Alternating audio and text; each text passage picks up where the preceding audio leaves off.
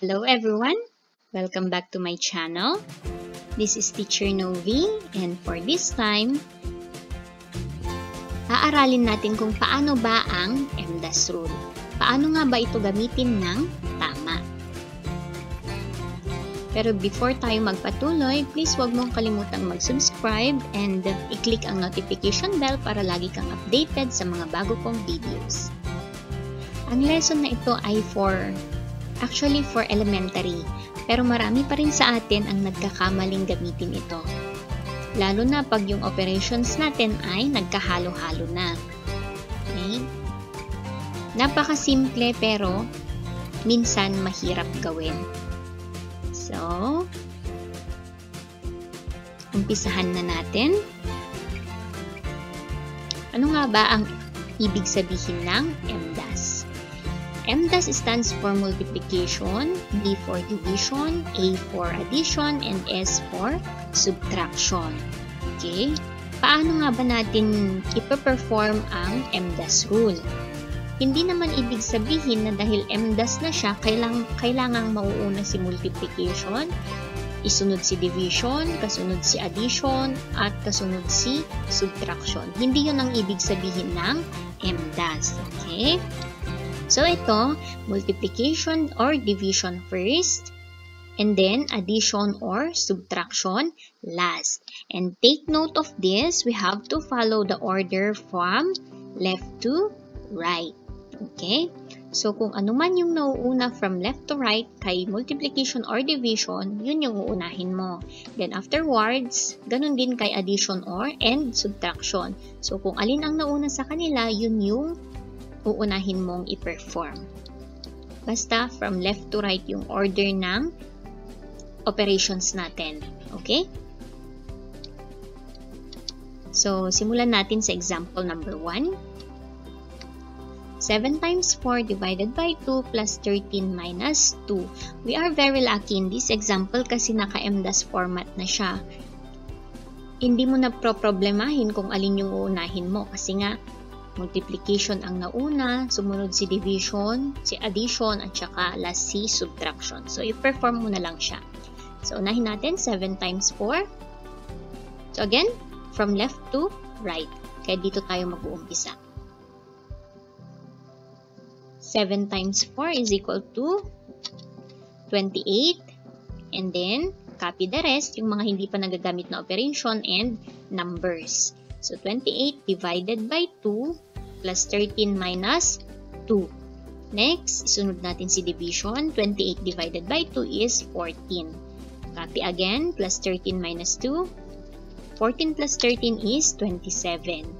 Minus 2, that is 25. Ito na yung final answer natin. Okay, di ba? Madali lang pag ganyan. How about if we have this example? 21 plus 3 minus 10 divided by 5 times 2. Okay, dito, ang operation na nauna is addition, followed by subtraction, followed by division, and then last is multiplication. So, ano nga bang gagawin natin? Ayan. Since nauna dito si division, yan yung unahin natin i-perform. Okay? So, 10 divided by 5 is 2. And then, copy the rest, yung hindi pa nagagamit na operations at saka numbers. Isunod na natin si multiplication. Ito, 2 times 2 is equal to 4. And then, copy again the rest. Tapos, mag-proceed na tayo sa addition or subtraction. Since nauna naman si addition, ito na yung i-perform natin. 21 plus 3 is equal to 24 minus 4, that is equal to 20. Huwag mong gagawin itong itong susunod na ipapakita ko kasi magiging mali na yung sagot mo. What if inuna natin yung multiplication kasi nga MDAS, diba? Yun yung alam natin. Yun yung alam ng iba. Okay, paano pag inuna natin si multiplication? Tignan natin yung sagot kung magiging parehas ba. So, 5 times 2 is equal to 10. And then, copy the rest. 21 plus 3 minus 10 divided by the answer. Okay, so ito na ngayon. Then, mag-divide na tayo.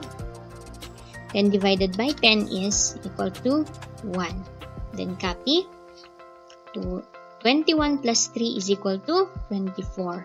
Minus 1 is equal to 23. Parehas ba yung sagot? O diba hindi na? Kaya, hindi advisable na ganun ang gagawin mo. Kasi maling-mali na talaga yung sagot mo. Okay? So, ang tamang procedure ay itong nasa left. Huwag mong gagawin itong nasa right. Nakuha? So, 20 is the correct answer. 23 is wrong. Now, let's proceed to example number 3. 4 plus 8 divided by 4 minus 3 times 2. Since dito nauna na si division, unahin na natin siya. 8 divided by 4 is equal to 2. Copy the rest. And 4 plus 2 minus 3 times 2. Isunod natin si 3 times 2. 3 times 2 is 6. And then copy. 4 plus 2 is equal to 6. Minus 6, that is equal to 0. Okay, this is our final answer. Nakuha ba kung paano gamitin ang MDAS rule ng tama? Okay, tignan natin. Malalaman natin kung nakuha nyo ba ang tamang paraan sa pamamagitan ng isang short quiz. So, dito, malalaman natin kung meron talaga kayong naintindihan. Okay? So, let's try some problems. I'll give you 17 seconds for each problem. Then afterwards, ipapakita ko na yung sagot. So, kayo kung gusto nyong sumabay, sabayan nyo ako sa pagsagot ng mga problems. Okay? Para din malaman ninyo kung naintindihan nyo talaga yung lesson. So, number 1. 64 divided by 8 times 3 minus 19. 17 seconds starts now.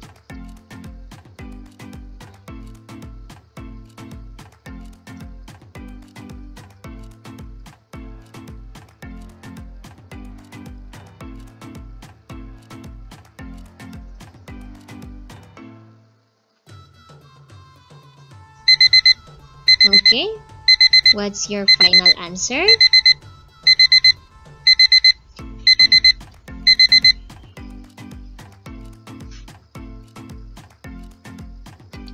That is 5. Paano? Tignan natin.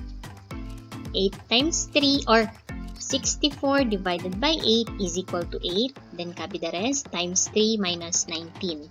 8 times 3 is 24 minus 19. That is equal to 5. Nakuha? Okay, next. 16 minus 2 plus 1 times 35 divided by 5. Your timer starts now.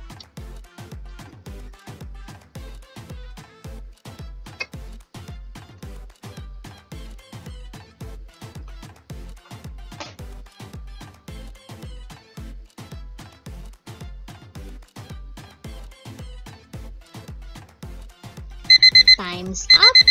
What is your answer in this problem? The answer is equal to 21. Paano? Tignan natin. So, dito unahin natin si multiplication. 1 times 35 is 35. Copy the rest. Then 35 divided by 5 is equal to 7. Copy. 16 minus 2 is equal to 14 plus 7, that is equal to 21. Parehas? Okay, parehas. Next. 50 minus 5 times 2 plus 27 divided by 3. 17 seconds starts now.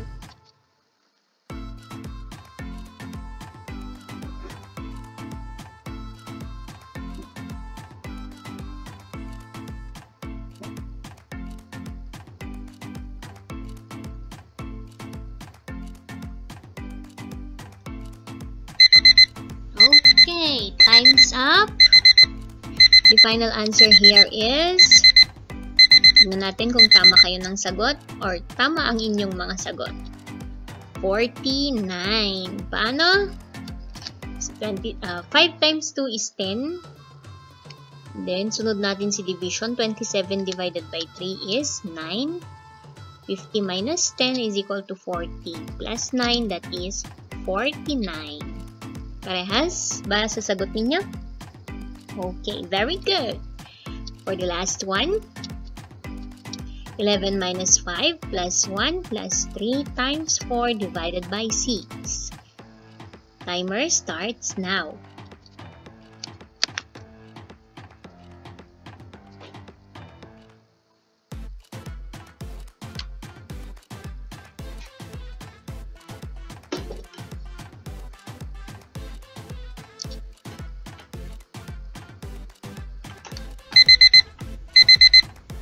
And then the final answer, let's check. That is equal to 9. Okay, paano ulit? 9 natin si multiplication. 3 times 4 is 12. Ito na yan. Then 12 divided by 6 is equal to 2. Simplify. 11 minus 5 is 6. Then plus 1 plus 2, that is 9. Okay? Na-perfect nyo ba? Very good. Kung na-perfect nyo, congratulations. Kung hindi naman, siguro meron lang konting pagkakamali. Ulitin nyo lang, practice makes perfect. Okay? Don't give up. Lahat merong solusyon.